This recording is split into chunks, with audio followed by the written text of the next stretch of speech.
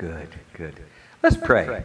Father in heaven, I come before you. We come before you, confessing to you that we are sinners saved by your grace. We ask you to forgive us for our sins, cleanse us from all unrighteousness, and Lord, fill us with your Holy Spirit that we might understand your word and take it to heart and live by it. Father, we do want to claim the promise that faith comes through the hearing of your word, and Lord, you know we all need more faith. So Lord, please bless us with that faith. Help us to understand your word.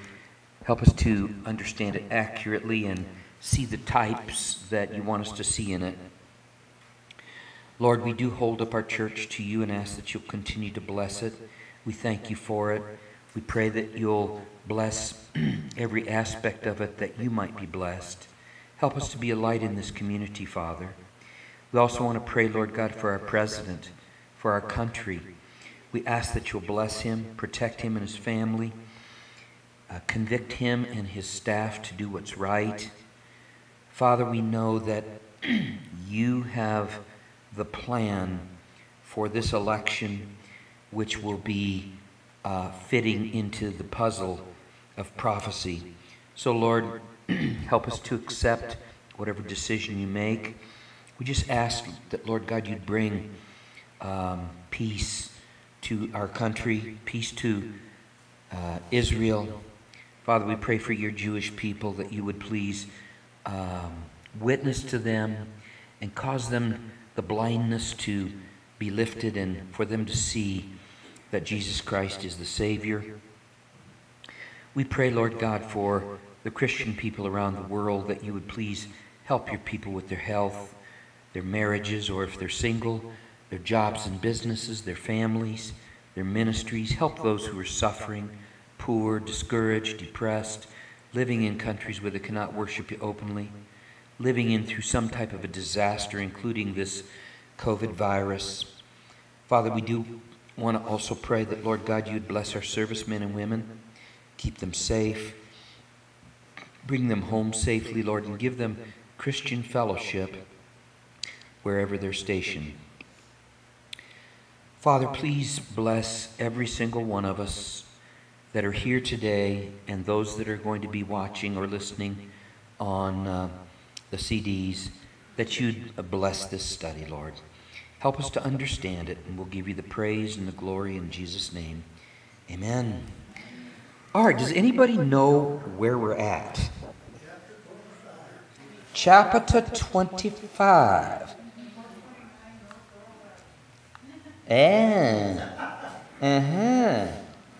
So, okay. Well, let's go ahead and just do a quick review. So, in chapter 20 of Exodus, God gives the people, through Moses, the Ten Commandments. Then in chapter 21, he gives them additional laws for personal injuries, if somebody kills somebody, if somebody hurts somebody. In chapter 22, he gives laws concerning protection of property, theft, and trespass, damage by fire. If you leave your property with someone and something happens to it. Also, he gave in chapters 22, verses 14 to 15, about loans. And then in the last part of chapter 22, he talks about social responsibility, widows, virgins, etc. In chapter 23, he talks about laws of justice and mercy, and about spreading false reports, about gossip and slander, false witnesses, following the crowd when they do wrong. Boy, and we're really seeing that today for sure, you know.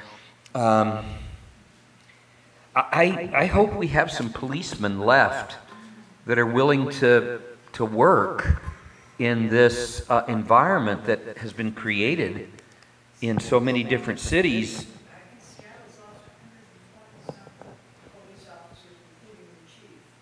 Yeah, the chiefs of police have quit in several different major states. Yeah.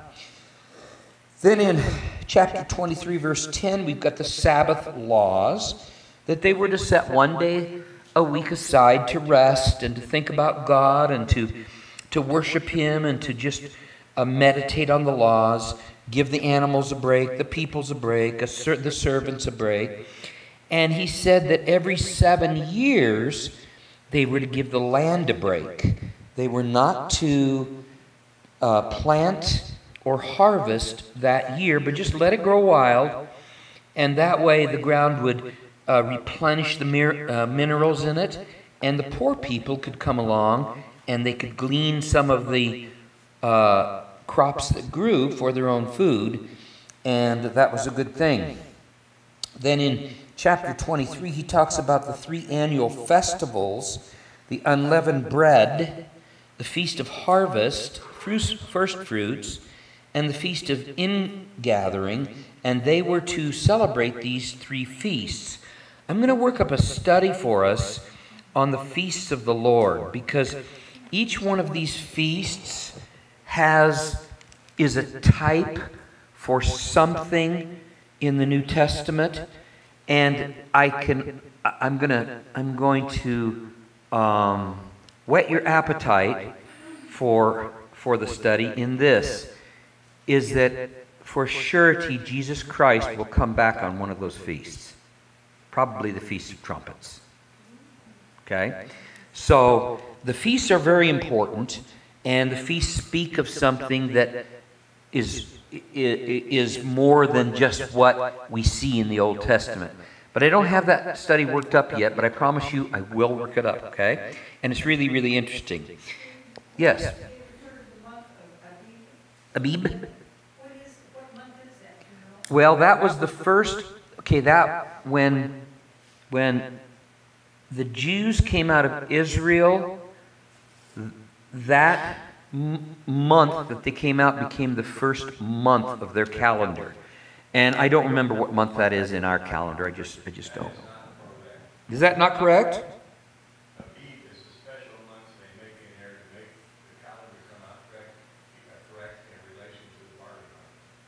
Oh.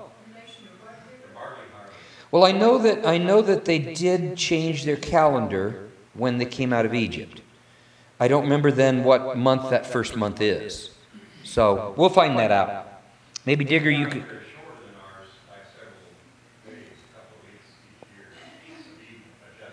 Right, Bill?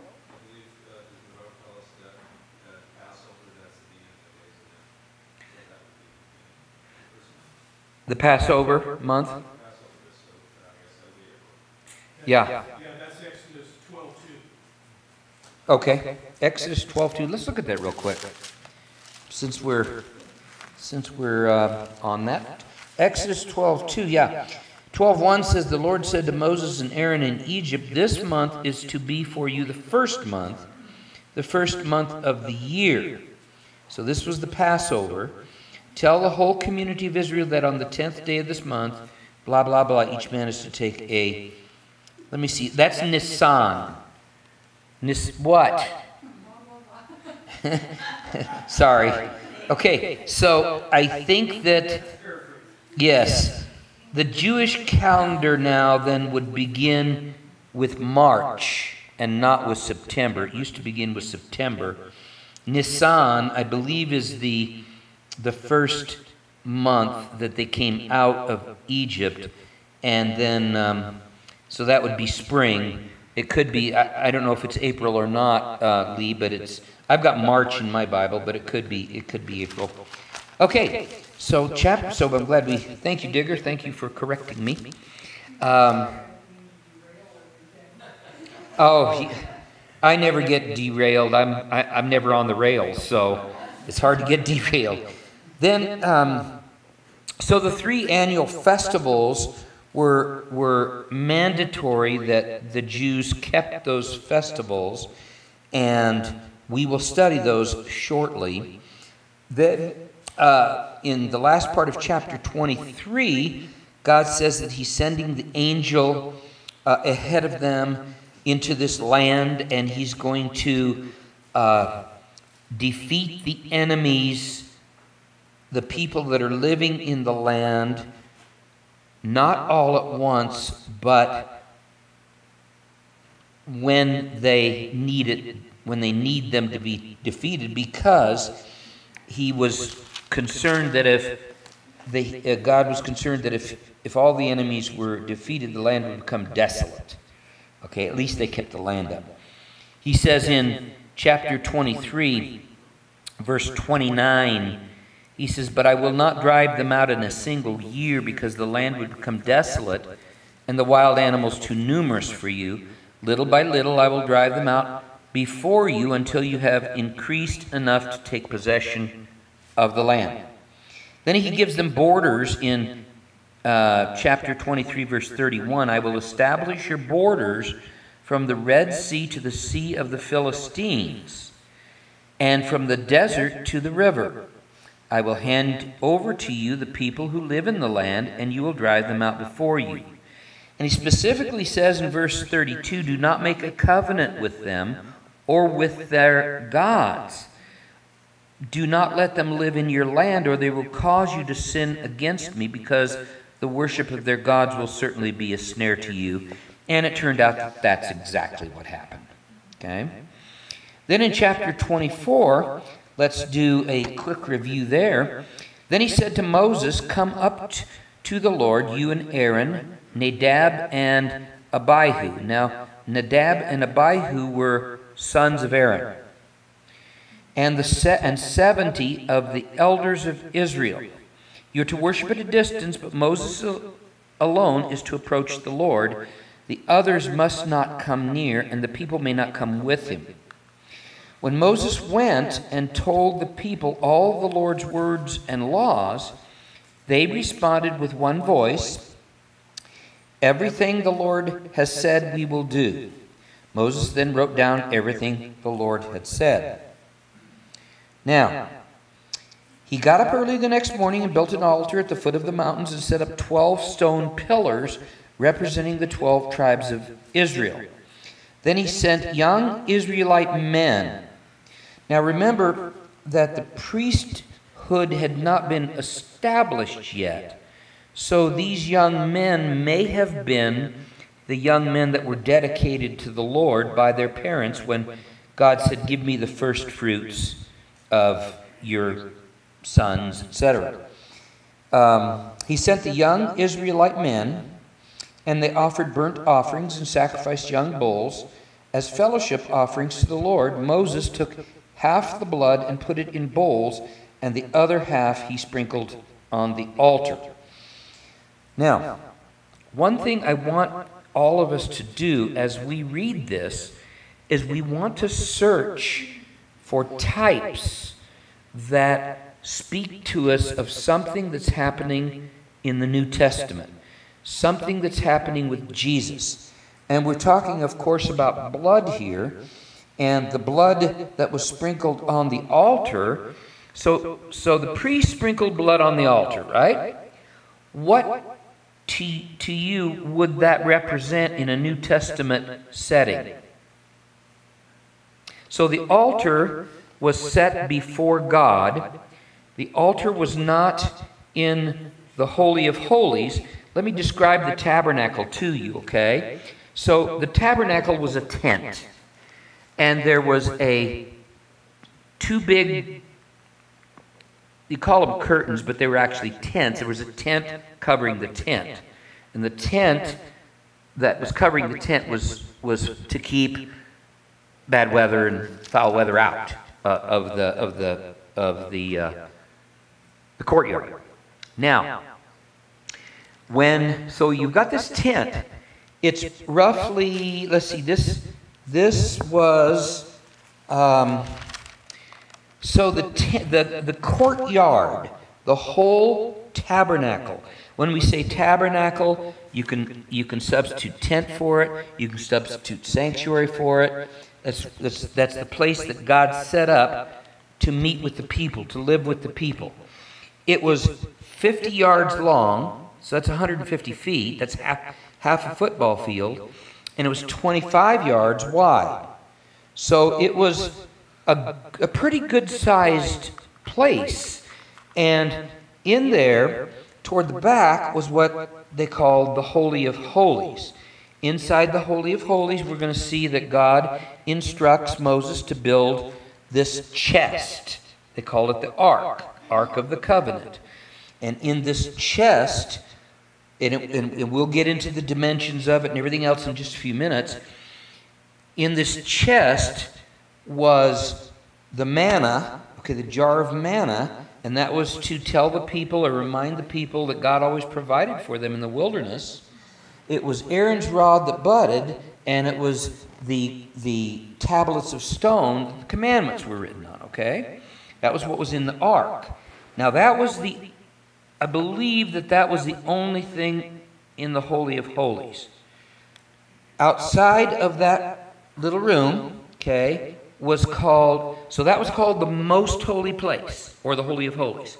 Then outside that room was called the holy place. Only the high priest could go into the most holy place, and that only once a year he went in. Now, the holy place is where the priests did the offerings. There was the table there. There was the laver, the altar where the sacrifices were put on, and there was other accoutrements that we will discuss here in just a few minutes. So when the sacrifice was put on the altar and it was killed, then the blood was collected and it was sprinkled. All right, it was sprinkled. So the blood, of course, represented the blood of Jesus Christ, which cleanses all of us from sin. Without the shedding of blood, there is no remission of sins, the Bible says. So now we see here in chapter 24, verse 4, Moses then wrote down everything the Lord had said. He got up early the next morning and built an altar at the foot of the mountain and set up 12 stone pillars representing the 12 tribes of Israel.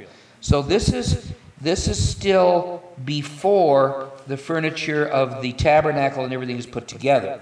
That's coming up. It says, then he sent young Israelite men, and they offered burnt offerings and sacrificed young bulls as fellowship offerings to the Lord. So fellowship offerings would tell you what? That this ritual was a part of being able to have fellowship with God. All right? Now, it says, Moses took half the blood and put it in bowls, and the other half he sprinkled on the altar. So half of it he put in bowls, and the other half he sprinkled on the altar. So as I look at this, you know, the Bible says in Hebrews, and we'll read this today, that these things we're reading about are pictures of something in the heavenlies. Okay?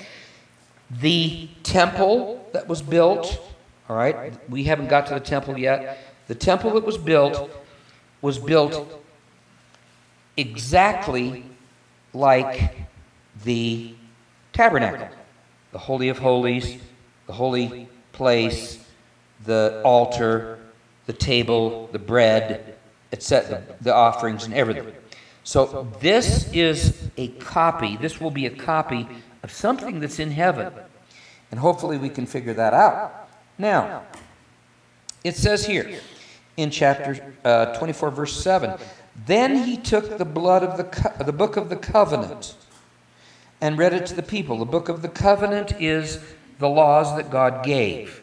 Remember something, that God is covenanting, he's making an agreement with this Jewish peoples, this nation.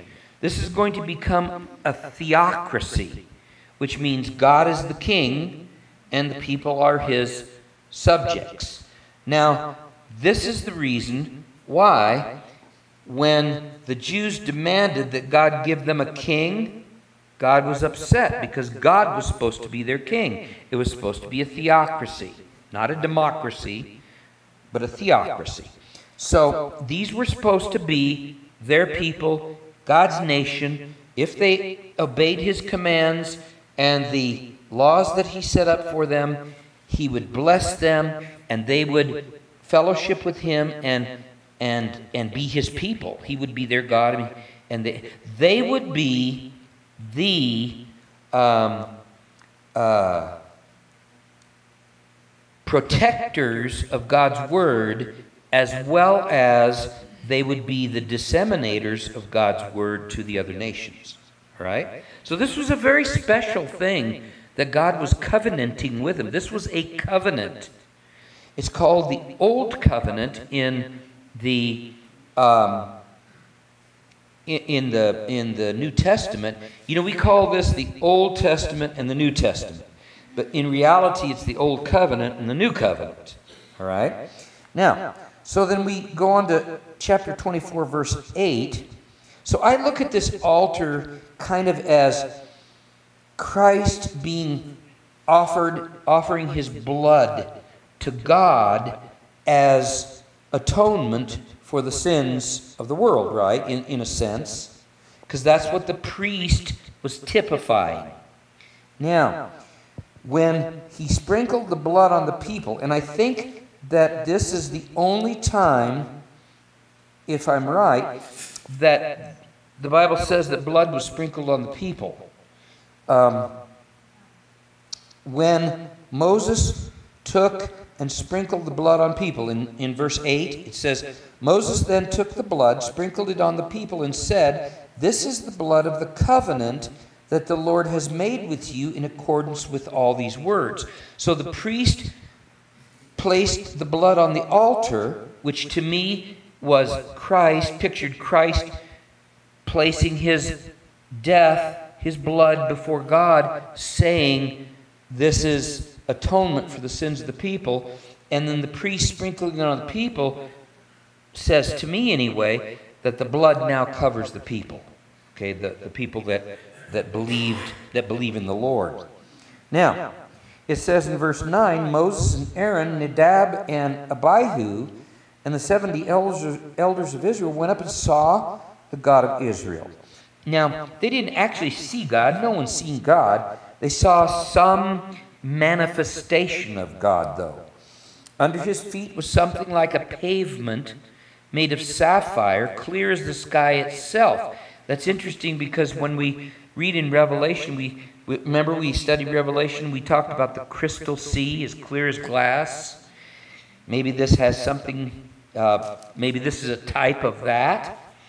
But God did not raise his hand against these leaders of the Israelites. They saw God and they ate and drank. So they're fellowshipping with God. The Lord said to Moses, "Come up to me on the mountain and stay here, and I will give you the tablets of stone with the law and commands I have written in for their instruction." Now let me read Mark 9:2. I've got that down in my Bible, and I'm not sure why, but let me just read it. Let me see what it says.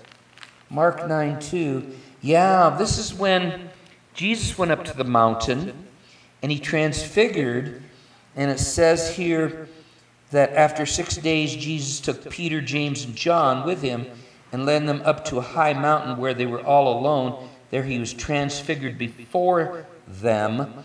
His clothes became dazzling white, whiter than anyone in the world could bleach them. And there appeared before them Elijah and Moses, who were talking with Jesus. So this to me then may be a type for that. Now, in verse 12 it says, the Lord said to Moses, "Come up to me on the mountain and stay here, and I will give you the tablets of stone with the law and commands I have written for their instruction." Then Moses set out with Joshua, his aide, and Moses went up on the mountain of God. He said to the elders, "Wait here for us until we come back to you. Aaron and Hur are with you, and anyone involved in a dispute can go to them." So he left Aaron and Hur in charge here. When Moses went up on the mountain, the cloud covered it, and the glory of the Lord settled on Mount Sinai. For 6 days the cloud covered the mountain, and on the 7th day the Lord called to Moses from within the cloud. To the Israelites, the glory of the Lord looked like a consuming fire on top of the mountain. Then Moses entered the cloud as he went on up the mountain, and he stayed on the mountain for 40 days and 40 nights. Now, I think somewhere in here, and I haven't run across it yet in Exodus, I believe that Moses fasted for those 40 days and 40 nights. Let me read some things to you, and you're welcome to turn to them. Let's just look at the book of Hebrews, and because Hebrews, man, it goes along with this so well, and I just want to read bits and pieces of the book of Hebrews so that when we go back to Exodus, it'll make a little more sense in trying to figure out what the type is in the Old Testament that's referring to the New Testament, okay?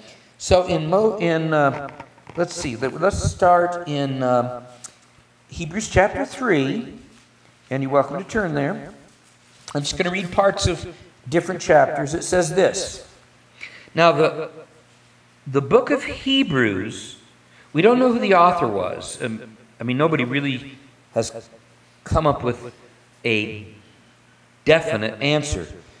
But it was written to Hebrews, and it was written to people that were affiliated or were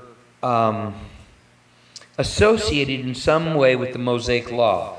So the problem that the book of Hebrews deals with is that he was showing, okay, the author of the book of Hebrews was showing the new covenant as compared to the old covenant, because some of these Christians or Jews who were considering the Christian faith were trying to incorporate parts of the law with Christianity.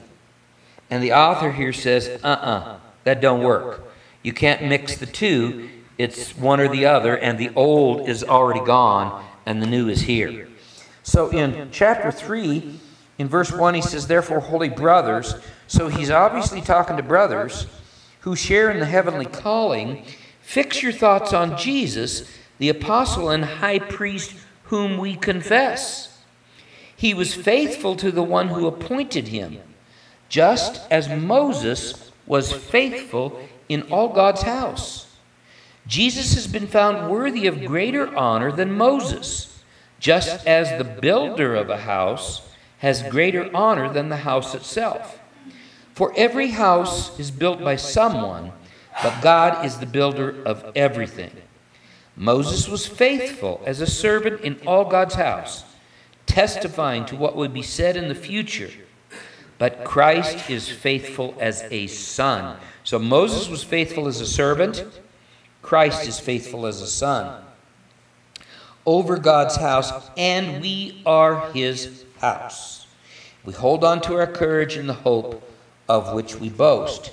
Now, then go with me to chapter 4 and go to verse 14. Okay, chapter 4, verse 14. It says here, therefore, since we have a great high priest who has gone through the heavens, Jesus, the Son of God, let us hold firmly to the faith we profess. For we do not have a high priest who is unable to sympathize with our weaknesses, but we have one who has been tempted in every way, just as we are, yet was without sin.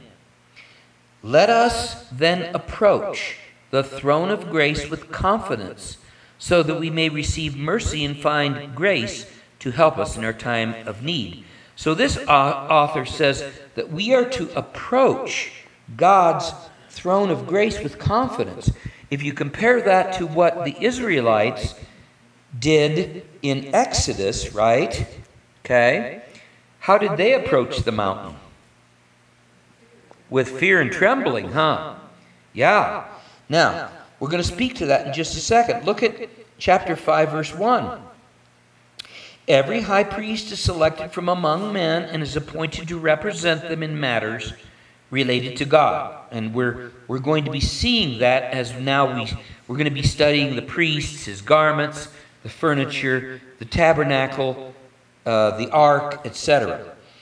It says here, to offer gifts and sacrifices for sins. He, this high priest, this human high priest, is able to deal gently with those who are ignorant and are going astray. Why? Since he himself is subject to weakness.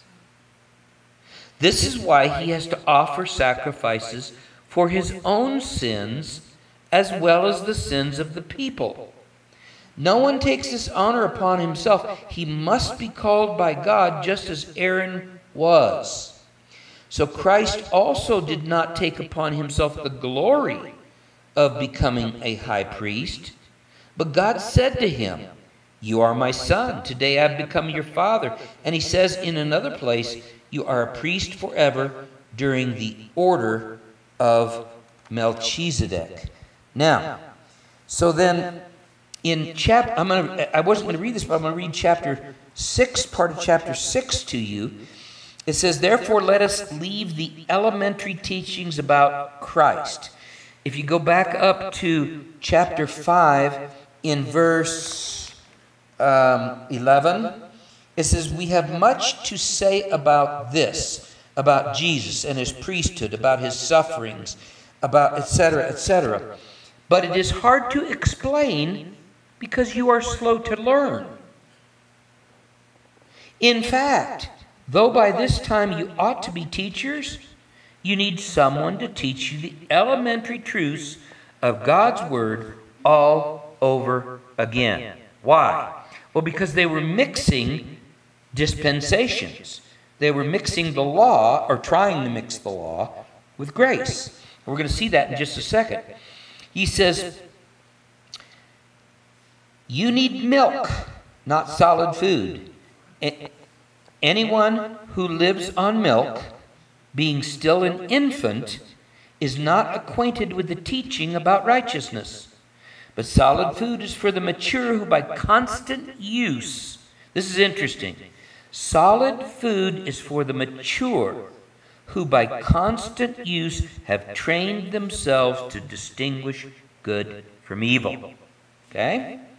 So now he goes on in chapter 6. He says, therefore let us leave the elementary teachings about Christ and go on to maturity, not laying again the foundation of repentance that acts that lead to death, and of faith in God, instruction about baptisms, the laying on of hands, the resurrection of the dead, and eternal judgment. And God permitting, we will do so. Though this is a very misunderstood verse that is coming up in verse 4. It says, it is impossible for those who have once been enlightened. Okay, so those who have at once heard the gospel, who have tasted the heavenly gift, the Holy Spirit has led them to the gospel, who've shared in the Holy Spirit has revealed the gospel, who have tasted the goodness of the Word of God and the powers of the coming away. If they fall away, and they're falling away back into the law, if they fall away, to be brought back to repentance. Why?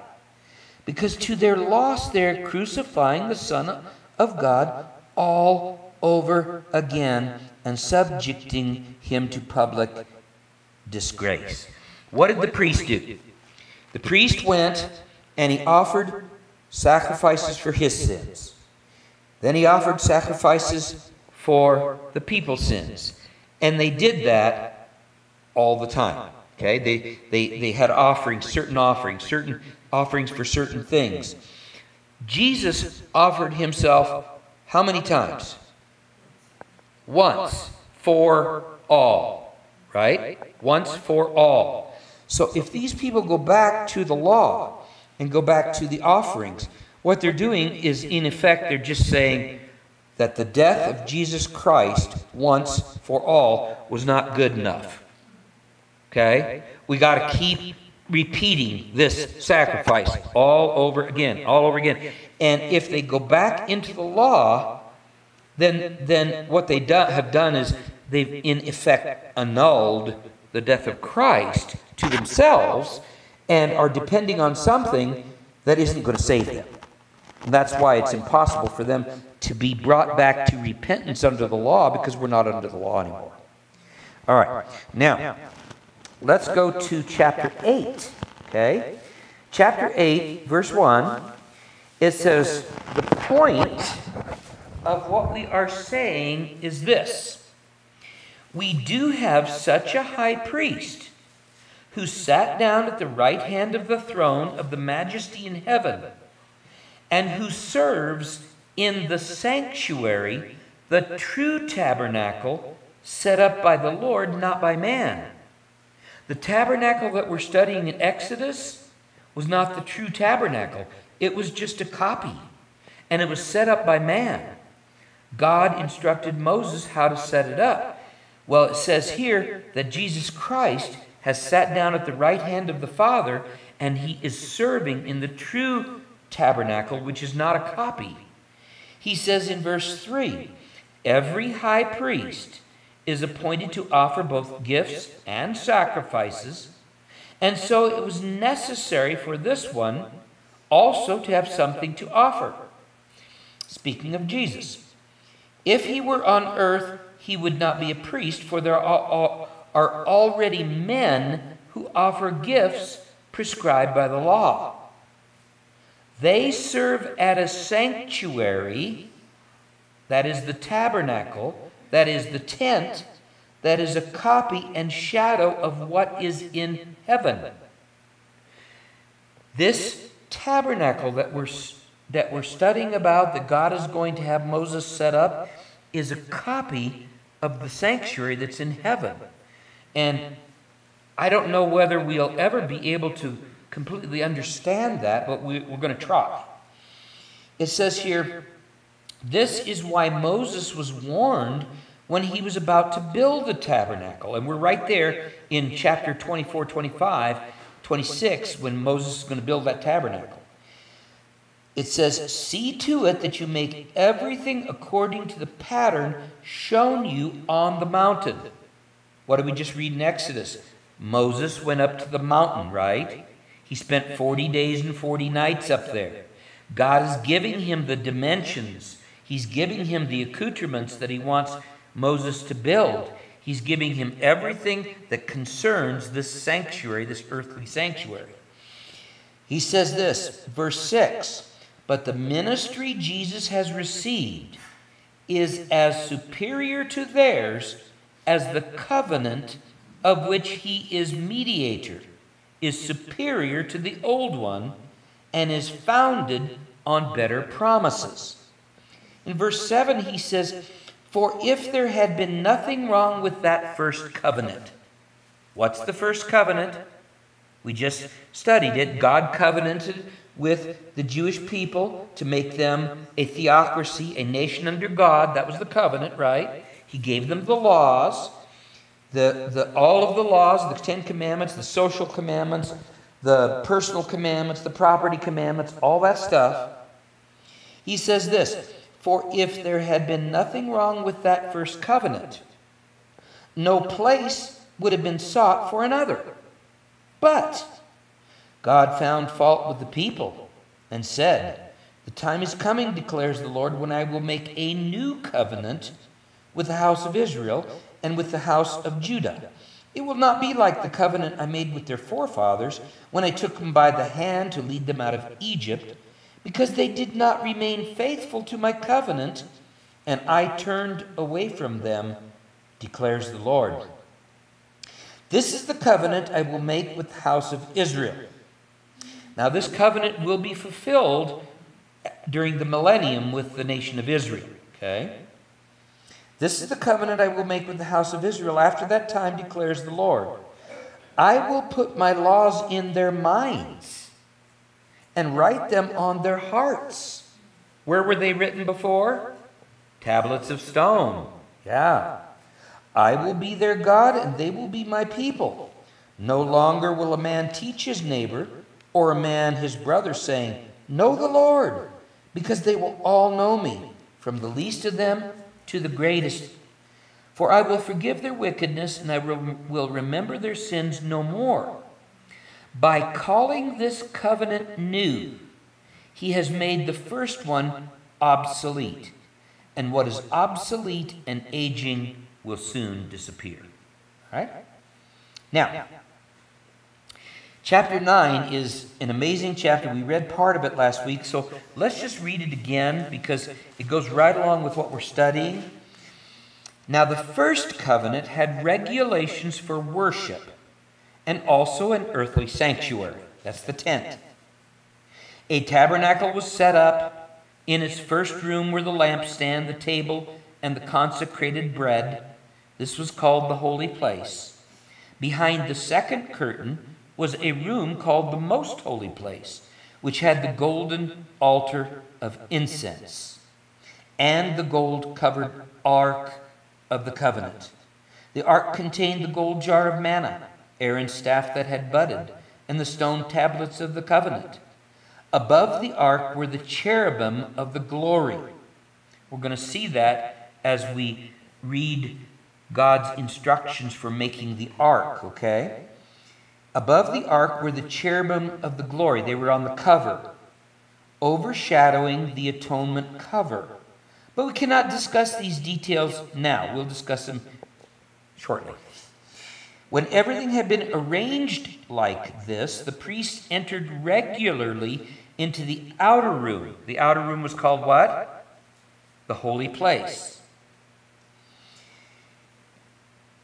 To carry on their ministry. But only the high priest entered the inner room, that's the most holy place, or the Holy of Holies, and that only once a year, and never without blood, which he offered for himself and for the sins the people had committed in ignorance.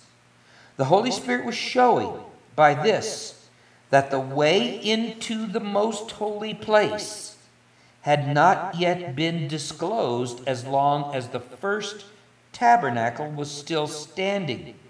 Now listen to verse 9. This whole Old Testament stuff that we're studying, right, is an illustration for the present time, indicating that the gifts and sacrifices being offered then were not able to clear the conscience of the worshiper. They are only a matter of food and drink and various ceremonial washings, external regulations applying until the time of the new order. When Christ, verse 11, came as high priest of the good things that are already here, he went through the greater and more perfect tabernacle that is not man-made, that is to say, not a part of this creation. He went through the heavens, into heaven. It says here, he did not enter this heavenly sanctuary now, not the earthly sanctuary. He did not enter by means of the blood of goats and calves, but he entered the most holy place, that's the one in heaven, once for all by his own blood, having obtained eternal redemption. Verse 13, the blood of goats and bulls and the ashes of a heifer sprinkled on those who are ceremonially unclean sanctify them so that they are outwardly clean.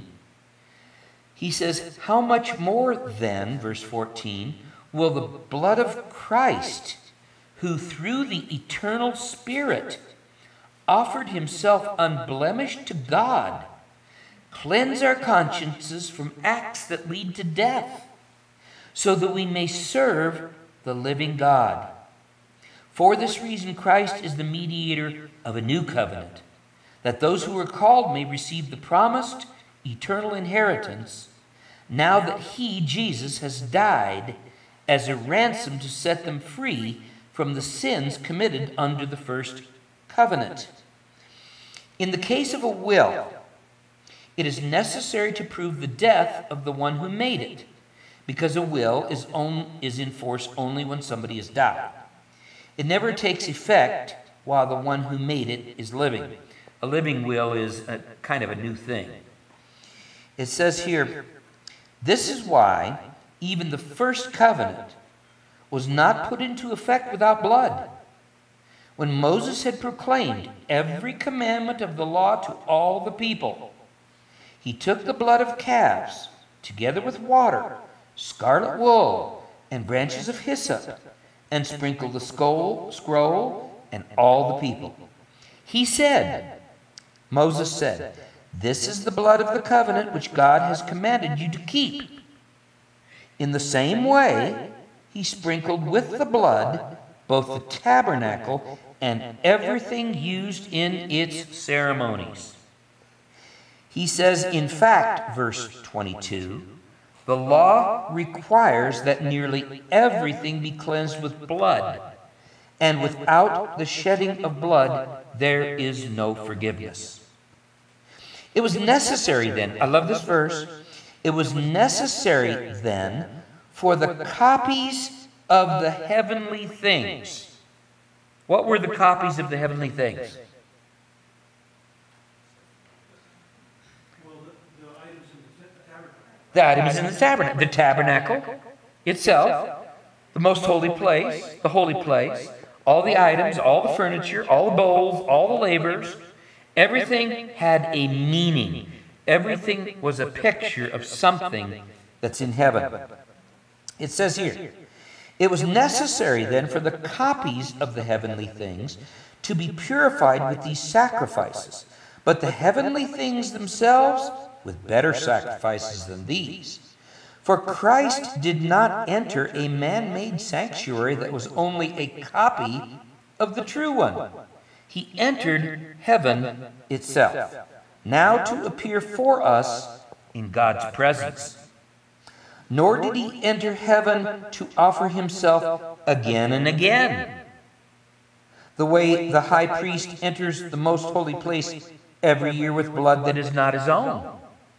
Then Christ would have had to suffer many times since the creation of the world. Now, doesn't that just go along with what we read in chapter 6? That if you keep crucifying the Son of God afresh, there is no room for repentance? It says, then Christ would have had to suffer many times since the creation of the world. But now he has appeared once for all at the end of the ages to do away with sin by the sacrifice of himself.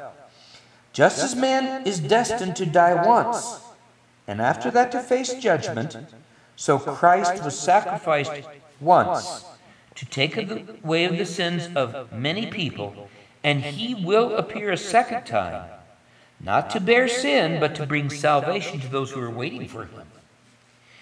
Now, do you find this interesting?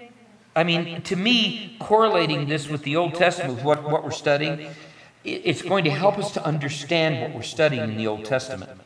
Chapter 10, in verse 1, it says, the law is only a shadow of the good things that are coming, not the realities themselves.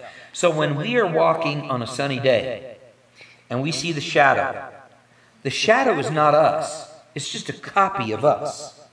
We are the reality. The shadow is not the reality. And that's what he's saying here, is that the accoutrements that we're reading about and studying about in the Old Testament, in Exodus, are the shadow of what's the reality in heaven. It says here, for this reason, that would be the law, okay, can never, by the same sacrifices repeated endlessly year after year, make perfect those who draw near to worship. If it could, if the law could, would they not have stopped being offered? If the sacrifices could have cleansed, would they not have stopped being offered? For the worshippers would have been cleansed once for all, and would no longer have felt guilty for their sins.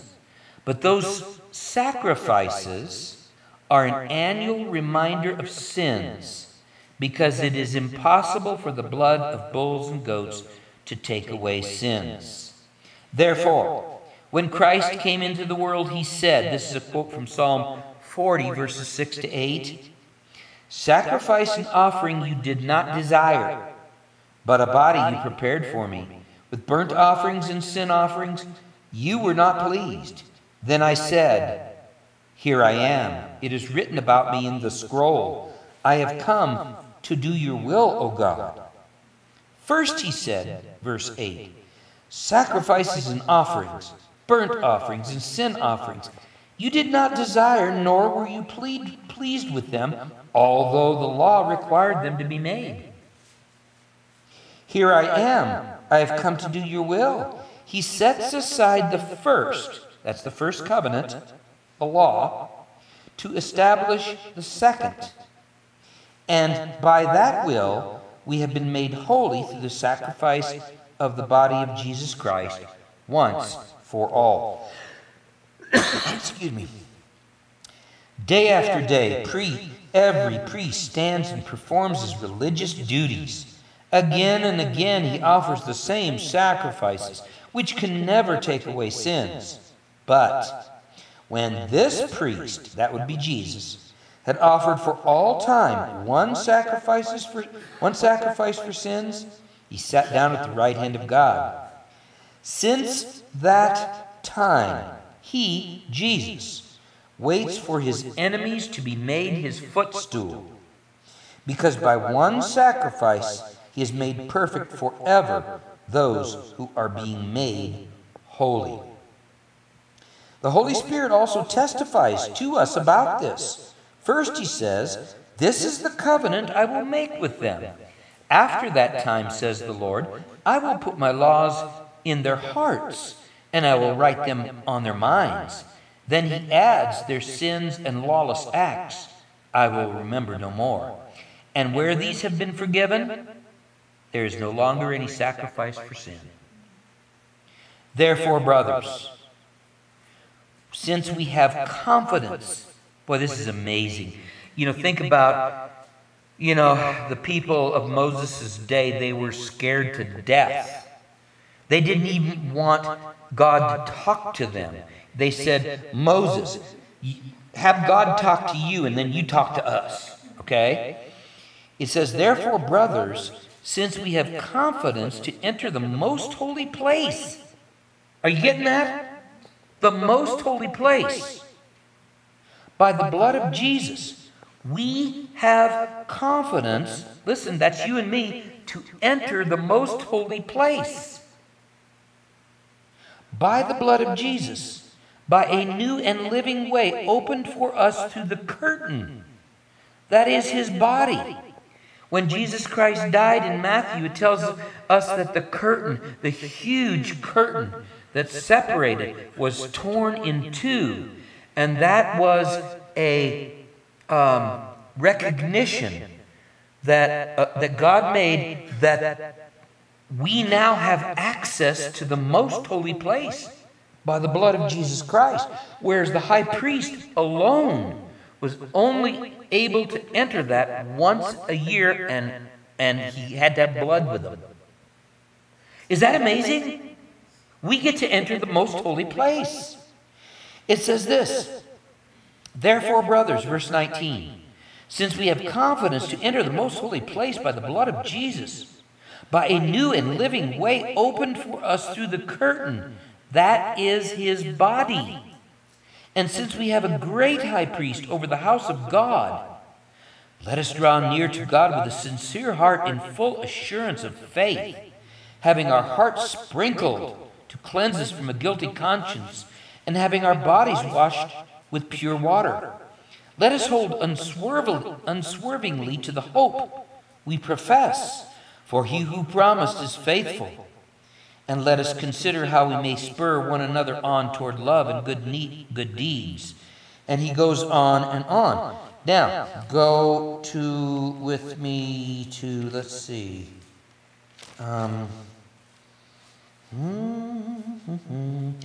chapter 12. Okay, chapter 12, Hebrews, verse 1. Yes. Didn't they tie, I seem to remember learning that when the priests would go in, that they like tied a cord to him? So there is, okay. Yeah, I don't know whether that's a myth or a truth. What they said is when the high priest, you know, the high priest had bells, little bells on the bottom of his robe. They were made in the shape of pomegranates. And when he went into the most holy place, it is said that there was a rope tied to his leg so that if he had sin on him and died in there and didn't come out, they could pull him out. Now, I don't know whether that's true or not. It's definitely been spoken about over the centuries. So, if somebody has a interest in looking that up, that would be awesome. Chapter 12, verse 1. It says, "Therefore, since we are surrounded by such a great cloud of witnesses, let us throw off everything that hinders and the sin that so easily entangles, and let us run with perseverance the race marked out for us. Let us fix our eyes on Jesus, the author and perfecter of our faith, who for the joy set before him endured the cross, scorning its shame, and sat down at the right hand of the throne of God. Consider him," or study him, "who endured such opposition from sinful men, so that you will not grow weary and lose heart." Now go to, let's see, chapter 12. Yeah. Okay, so let's see here. Where do I want to go? To chapter 12, verse 14. It says, "Make every effort to live in peace with all men, and to be holy. Without holiness no one will see the Lord. See to it that no one misses the grace of God, and that no bitter root grows up to cause trouble and defile many. See that no one is sexually immoral or is godless like Esau, who for a single meal sold his inheritance rights as the oldest son. Afterward, as you know, when he wanted to inherit this blessing, he was rejected. He could bring about no change of mind, though he sought the blessing with tears." Now listen to this next several verses. "You have not come to a mountain that can be touched and that is burning with fire, to darkness, gloom, and storm, to a trumpet blast, or to such a voice speaking words that those who heard it begged that no further word would be spoken to them, because they could not bear what was commanded. Even if an animal touches the mountain, it must be stoned. The sight was so terrifying that Moses said, 'I am trembling with fear.' But," verse 22, "you have come to Mount Zion, to the heavenly Jerusalem, the city of the living God. You have come to thousands upon thousands of angels in joyful assembly, to the church of the firstborn whose names are written in heaven.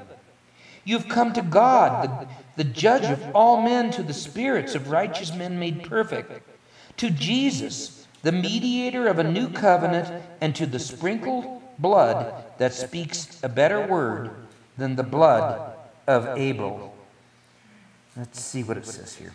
"See to it that you do not refuse him who speaks.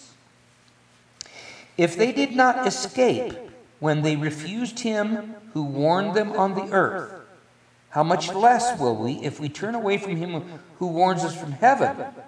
At that time his voice shook the earth, but now he has promised once more, 'I will shake not only the earth, but also the heavens.'"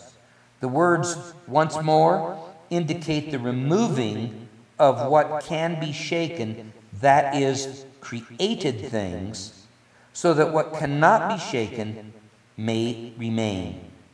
"Therefore, since we are receiving a kingdom that cannot be shaken," it's not an earthly kingdom, it's a heavenly kingdom, "let us be thankful and so worship God acceptably with reverence and awe, for our God is a consuming fire," referring back to the mountain. So go back with me to chapter 24, Exodus. Okay?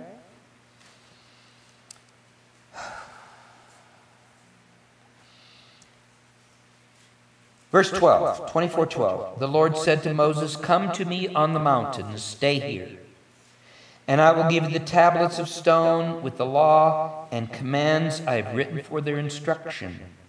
Then Moses set out with Joshua, his aide, and Moses went up on the mountain of God. He said to the elders, "Wait here for us until we come back to you. Aaron and Hur are with you, and anyone involved in a dispute can go to them." When Moses went up on the mountain, the cloud covered it, and the glory of the Lord settled on Mount Sinai. Boy, I tell you, what a sight that must have been. For 6 days the cloud covered the mountain. Now think about this. Joshua and Moses are up there in that cloud. And on the 7th day the Lord called to Moses from within the clouds. To the Israelites, the glory of the Lord looked like a consuming fire on top of the mountain. Then Moses entered the cloud as he went on up the mountain. So Joshua stayed down below, and he stayed on the mountain 40 days and 40 nights. How long was Jesus in the desert? Huh? 40 days and 40 nights. Yeah.